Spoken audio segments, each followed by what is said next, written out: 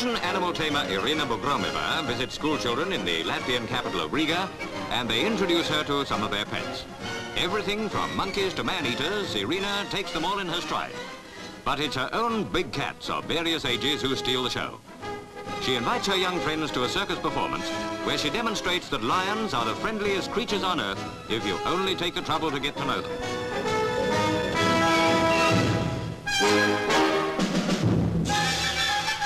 Even the sound engineer is enthralled, and he decides it's about time to get a personal interview with one of Irina's charges. Well, on second thoughts, so Irina takes the mic to ask the lion his views on the present international situation.